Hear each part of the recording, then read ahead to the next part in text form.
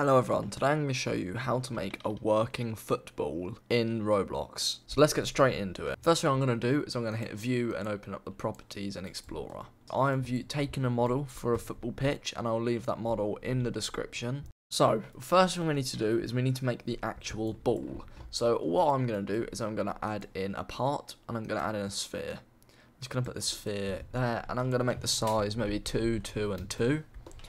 Just so it's relatively big. Now you'll have to play with the size yourself to make sure you get it right, but for me that'll be okay. I'm not going to worry about meshes and texturing the ball too much. I'm just going to rename it, right click and rename, or F2, and I'm just going to call it ball. Now we need to add in a server script into this ball, and we need to write some code. Now first thing we want to do is reference this ball. So local ball equals script.parent. That will allow us to access this ball lots of times throughout the script without having to say script.parent all the time. Use script.parent because the script is inside the ball, so to access the ball we say script.parent because the ball is the parent of the script. Say local attached equals false. This will be a boolean to decide whether or not the ball is already attached to a player. And we'll make another one called local speeding equals false. And this will help with velocity later on. Next we need to make a speed variable, and I'm gonna set it to 25 for now, but you can set it to whatever you want. You'll kind of see how this will play out later.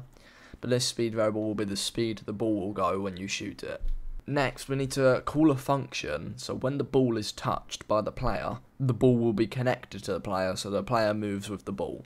So to do that, we need to set up a script.parent.touched function. To do that, we simply type script.parent.touched :connect function, and then in here we need to put hit.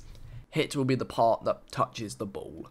If attached equals false, then, because we only want to attach the ball to the player if it's not already attached to someone, local player equals game.players : get player from character, and then in these brackets we'll type in hit.parent.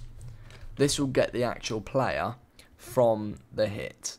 So what we can do then is say if player then, and this is where we'll put all our main code in here.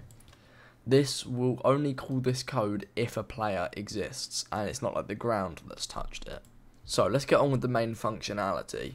We only want this ball to attach to the player's foot, right or left foot. So what we can do is say if hit.name equals right foot or hit.name equals left foot, then we'll say attached equals true because now we want the ball to be attached to the player. So to actually attach it, we need to say ball.parent equals hit. This will set the ball to the foot. And then we need a for loop, so for I, v in pairs, hit : get children, and then do. So what this will do is for each item within the hit, which in our case will be the foot, for each item inside of the foot, we're going to run through it and run this piece of code. The I is the index of the item within the foot, and the V is the actual object.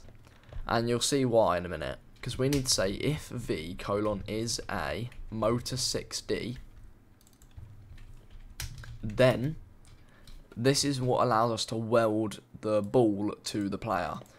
So to do this we need to clone this motor 6D, because each body part has a motor 6D, so we need to clone a previous one that already exists, and then set the parent of it to the ball. Now each motor 6D has a part 0 and a part 1. So to work with this, we need to say new v dot part 0 is going to be equal to the ball. And then new v dot part 1 is going to be equal to the ball.parent. Okay, now before we can test this, we need to go to game settings, hit avatar, and make sure the avatar type is R15. And click yes. This will convert everyone's players to R15, which allows us to actually have feet, because otherwise we don't actually have the feet, so we can't.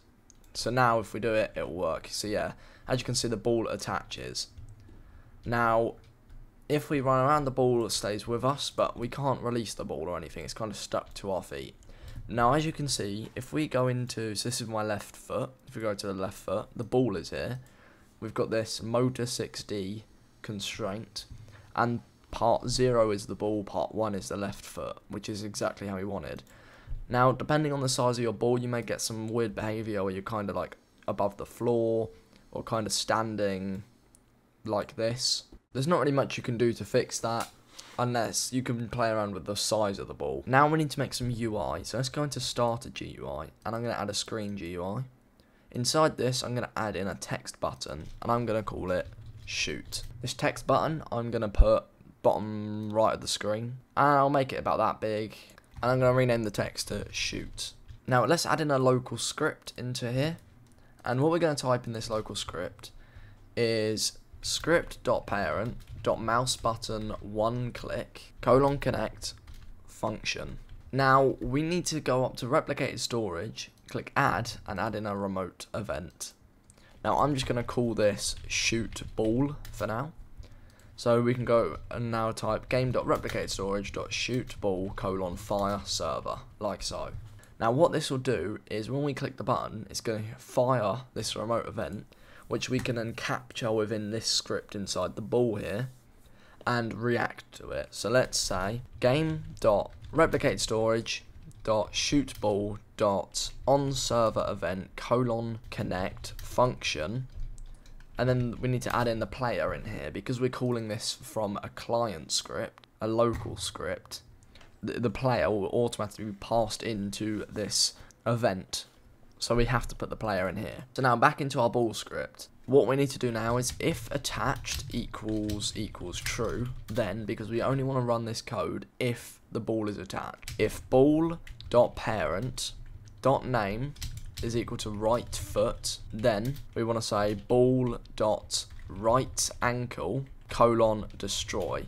That's because if it's on the right foot, the motor 6D is going to be called right ankle, so we want to destroy it. This will allow the ball to be shot off from our foot. Now we want to add an else if ball.parent.name equals left foot, then ball.left_ankle:destroy. Because if it's on our left foot, the motor 6D will be called left ankle, so we want to destroy it. Now we want to actually make the ball shoot off with velocity. So to do that, we need to say ball.parent equals workspace, as this will take it away from the player, so it's not parented under the player anymore. It's not a child of player. Then ball.canTouch is going to be set to false, which stops it from glitching and moving onto our other leg as soon as we shoot it. And then we need to give it velocity. So ball.velocity equals player.character.humanoid_root_part.cframe.look_vector times by speed. Now this looks complicated, but what this is doing is it's shooting the ball at a certain speed in the direction of the player. So wherever the player is looking is where the ball is going to be shot off to. And then we need to set speeding equals true. And we're going to come back to that speeding variable in a minute. We're then going to wait half a second just to give the server time to catch up. And then we'll say ball.canCollide equals true.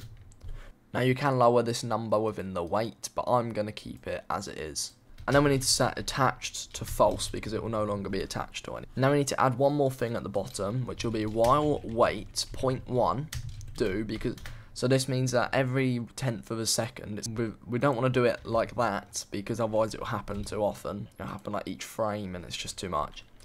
We want to say if speeding equals true, then ball.velocity plus equals vector3.new 0.100 and then end. And then we're going to say if ball.velocity.x is bigger than 0 or ball.velocity.z is bigger than 0, then speeding equals false. Now basically this code allows the ball to slow down over time. If we hit play, this shoot button is going to be down here. We can't actually shoot yet, but if we grab the ball and then shoot, as you can see, it will shoot off quite slowly, but it will slow down over time. As you can see, it slows down. Now, the reason we are adding a vector 3 here is because when we're timing it by the speed, it will be a negative vector. So we add to cancel that out. That's hard to explain the maths behind it, but just trust me, it works.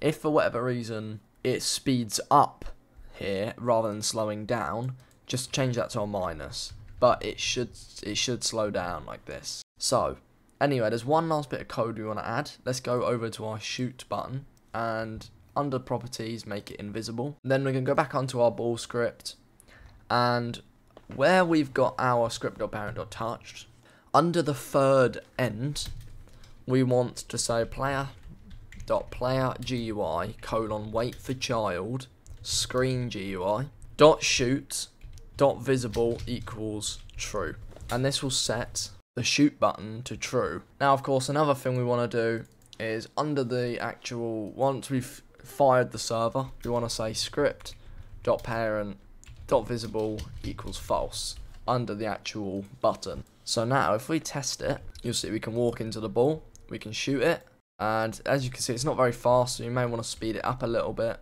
And I've got a problem, I can't reattach the ball for some reason, so let me fix that. That is because we've put can collide equals true here on line 41. This should be can touch equals true. So let me fix that and click play here. Now, as you can see, I can pick it up. I'm going to shoot it. It moves quite slow at the minute, but we can fix that. I'm going to pick it up again, run over.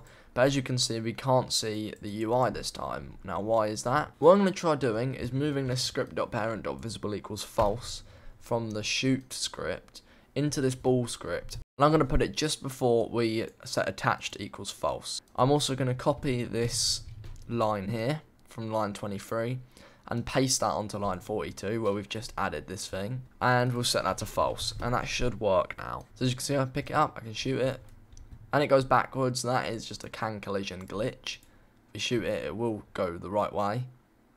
And as you can see, when we pick it up, the button does come back. I'm going to lose it.